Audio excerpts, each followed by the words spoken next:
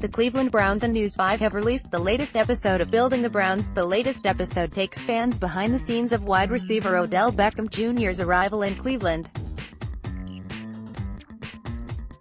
He meets various members of the personnel staff, head coach Freddie Kitchens, and reunites with his best friend Jarvis Landry. Beckham had been acquired in March from the New York Giants.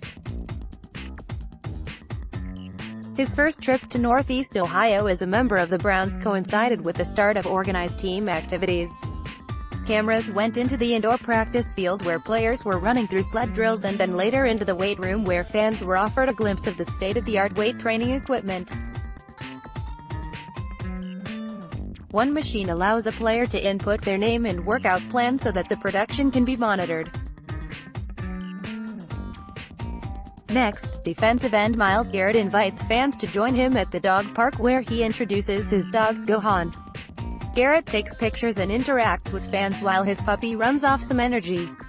Finally, cameras followed Kitchens to Alabama where he spoke at a coaching clinic. The coach speaks of his admiration for Crimson Tide head coach Nick Saban in addition to offering some advice to those in attendance.